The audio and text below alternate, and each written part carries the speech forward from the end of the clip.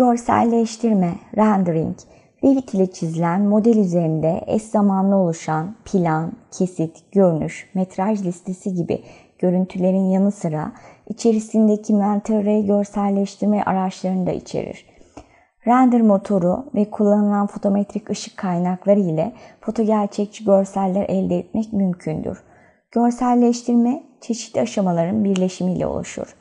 Revit içerisinde ViewCube ile standart 3D görüntü yanı sıra View sekmesi, Create paneli, 3D View komutları altındaki Kamera komutu ile de biz yeni perspektif görüntülerimizi elde edebiliriz. Öncelikle komutuma giriyorum. İkinci yapmam gereken seçenekler çubuğu altındaki ayarlarımı düzenleyebilirim. Perspektif başlığı onay kutucuğu işaretli ise kaçışlı perspektif yapmamı sağlar.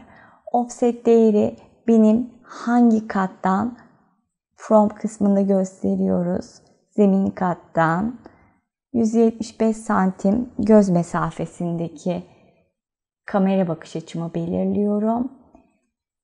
Ve imlecimin ucunda kamera görüntüm beliriyor. İlk tıkladığım nokta nereden durup baktığımı ifade ediyor ve ikinci tıkladığım nokta ise hedef noktamı tanımlayacaktır.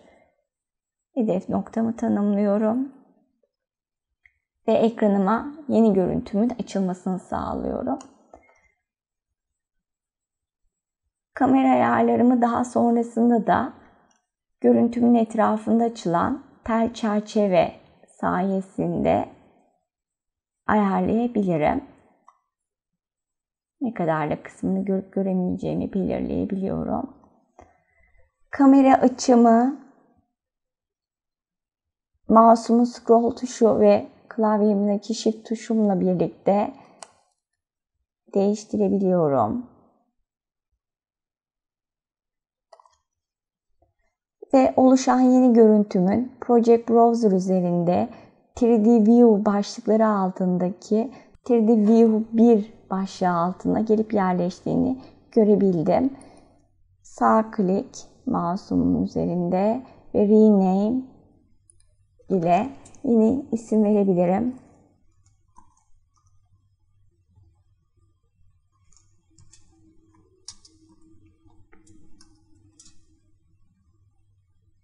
Okay. Ve oluşan görüntümün daha sonrasında açısının herhangi bir değişikliğe uğramasını istemiyorsam görüntü kontrol ayarlarımda yer alan Unlock 3D View seçenekleri içerisinde Save Orientation seçeneği ile kilitleyebilirim. Artık oynatamıyorum.